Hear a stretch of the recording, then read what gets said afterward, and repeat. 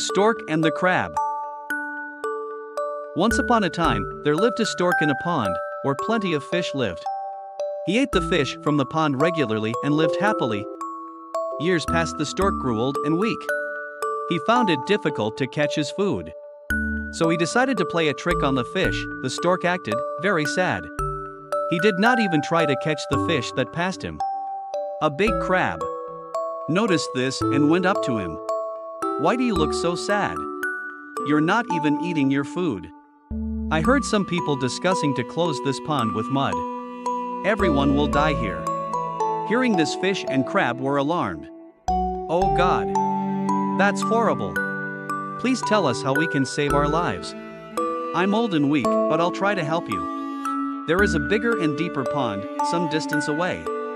I can take you there and all of you will be safe." Soon, the stork set out on his first trip. He started taking the fish, one by one, in his beak and flew away. The cruel stork used to carry the fish to a big rock where he ate them up. That day was turn of the crab. He hugged the stork neck and got ready for the journey.